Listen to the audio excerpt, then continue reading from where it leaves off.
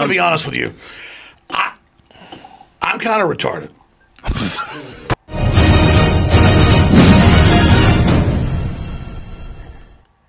What is going on, my beautiful DC brothers and sisters? It's your boy, The Truth 31. Hit like, subscribe for all that DC goodness on that face, neck, and chest. And we have an update on this whole Discovery merger and giving us some hope, a glimpse into the future, a positive future that the Snyderverse will be restored. So let's get into it.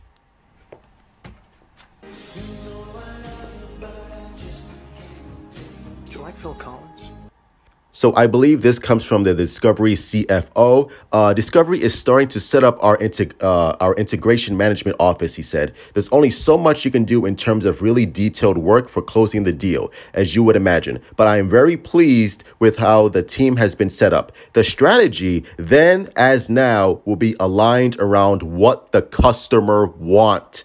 He confirmed the initial cost synergies of about $3 billion. And that's the key word, what the customer want. And what we want is the Snyderverse obviously to be restored. We want the Batfleck show. We want Justice League Part 2 and Part 3 directed by Zack Snyder. So this all takes place in the middle of next year when the merger finally happens. And I really hope they fucking run out and Chernoff, aka Granny Goodness, and fuckface Toby Emmerich, because we cannot deal with these Joe Bidens of DC executives ruining DC and turning WB into a fucking nightmare timeline, because that's exactly what it is right now. Like, please, David Zaslav, take these fucking people out and put them in the fucking dirt. You know, the rapidly rising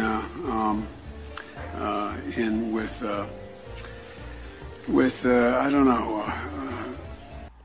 And I know I'm trying to be an optimistic nerd. This doesn't necessarily mean that David Zaslav is automatically going to restore the Snyderverse. This statement doesn't automatically say, oh yeah, guess what? The Snyderverse is going to get restored. So let's celebrate and stuff like that. No, it doesn't mean any of that. But again, I'm trying to be optimistic, and it's a good indication of what's going to happen in the future. Whether or not it's good news for us, the Snyderverse fans, or not, we just hope that David Zaslav has the right mindset for this. What's not clicking? What's not clicking? There's times when... Because it's obviously not clicking with Granny Goodness and fuckface Toby Emmerich. Like, and by the way, this blurred picture, it came out this way. I don't know what kind of voodoo poltergeist shit that this picture carries. Hopefully I don't get bad vibes. But this picture shows you, like, hey, the fact that it's blurry means that they are carrying some fucking weird devil shit, and I don't want any of that karma. So please, I'm tired of these fucking people. Get your shit together, Warner Brothers. But imagine how tired we are. Imagine how tired we are of it.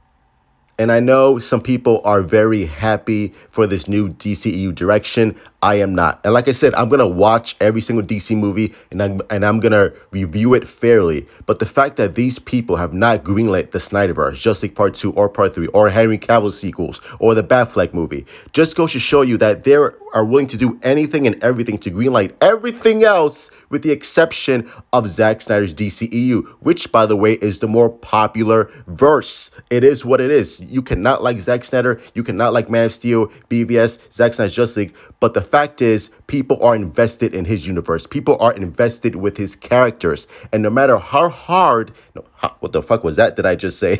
No matter how hard you try to bury Zack Snyder, you try to undermine everything that the man does, it's not working. It's not working, and I really hope that this new merger, like I said, forces out Toby Emmerich, forces out Ann Chernoff, forces out Walter Hamada, and David Zaslav, a.k.a. Ra's al Ghul, does the right thing and sees, like, Leo, the Snyderverse is trending. The Blu-ray sales have been sold out. It's out of stock. So maybe this is a good sign for, you know, to call up Zack Snyder, build relationships, and be like, hey, yo, I want you back.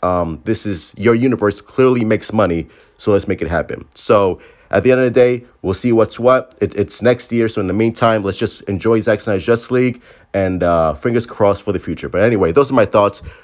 Make sure you guys hit the like button, subscribe, follow me on Twitter, Instagram, all that good stuff. And thank you so much for all for all the support and love. You guys are awesome. You guys are amazing. And as always, truth out, baby.